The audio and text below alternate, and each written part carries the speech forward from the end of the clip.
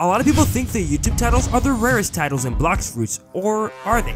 The Pirate King is considered one of the rarest titles as you need to have a crew and it needs to be top 10 in the leaderboard, which is unlikely because a lot of you are bad at the game. But what about the Devil's Luck, which is considered one of the rarest solo titles? To get this achievement, you need to go to the graveyard at the Haunted Castle, or you need to get the Hollow Essence and God's Chalice at the same time while praying, which are both 1% drops. If you think about it, Equal Heavens is probably up there as well, as there are less than 1% of Blox Fruits players that will ever play with a staff member and much less kill one. Subscribe to help me reach 100,000 subscribers.